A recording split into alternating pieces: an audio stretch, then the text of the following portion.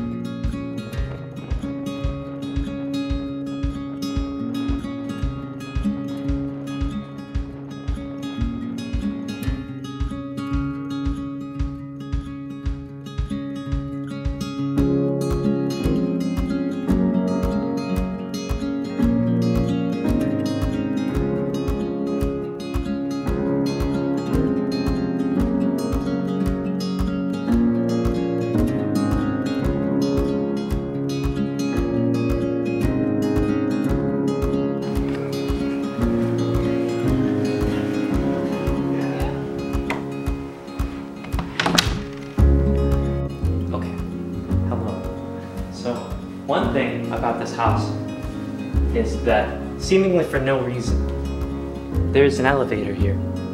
And it goes from this floor upstairs. Let's go. Shall we? Alright. Oh, it's tiny.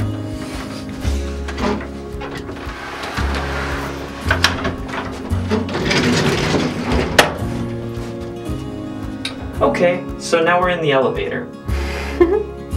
You smell like moldy cheese. Let's go to floor 2. I'm gonna need you to pan over here and take a look. Wait. What?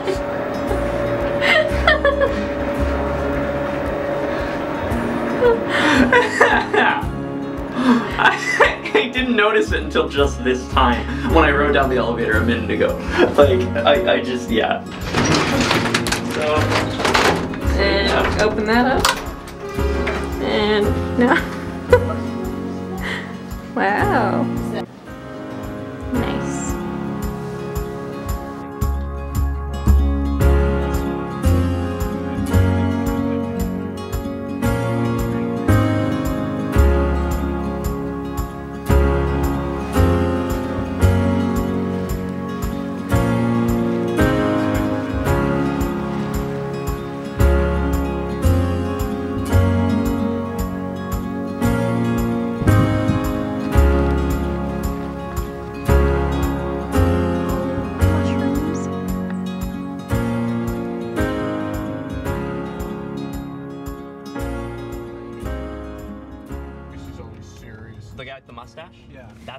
That's who I'm just talking about. Ron Swanson. That's it. That show's awesome. Ron Swanson's Every awesome. time I've seen a scene from that show, I've laughed my You need to watch the show. So we went to this place, Oysterville.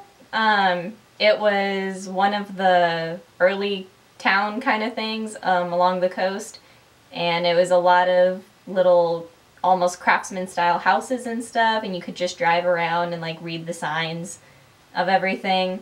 It was really cute.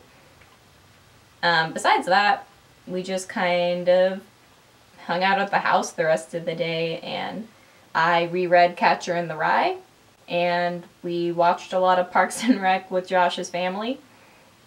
So that was fun.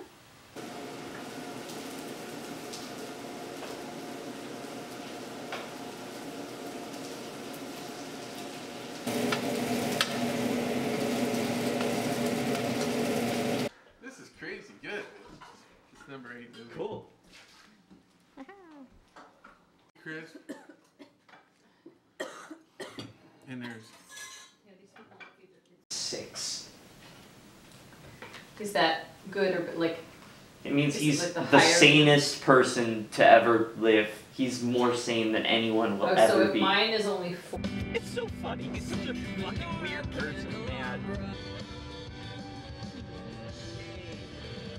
Like a couple 100 miles. Yeah, I fucking want.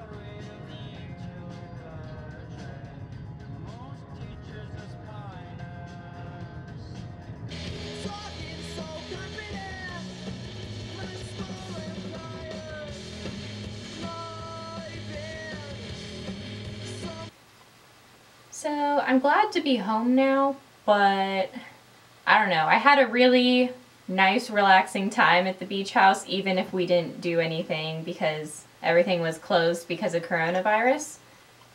I just feel like when I'm home, if I just want to read my book or watch TV or something, I am like a little guilty because I could be doing dishes, or I could be deep cleaning something, or like all these different tasks that I could be doing instead. And at the beach house, I don't have anything to do. So I don't have any chores or anything, and I can just read, and it was like a nice mental break from that. So I really enjoyed the week there.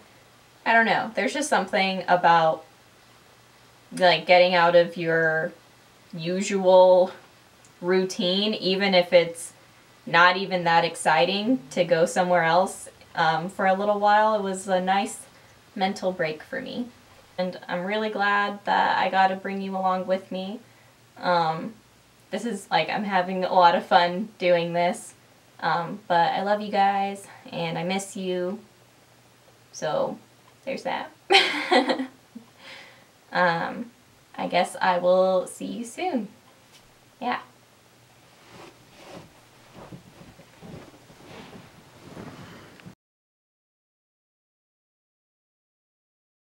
I'm refilming some of this because I feel like I say like too much, and I'm trying to film it so that I don't say like every other word. And I just did it again. There's no hope for me.